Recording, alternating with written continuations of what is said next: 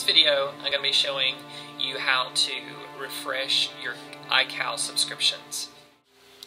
When you subscribe to someone else's calendar through iCal, you will want to refresh that calendar occasionally so that any updates they have made to that calendar will transfer to your iCal application.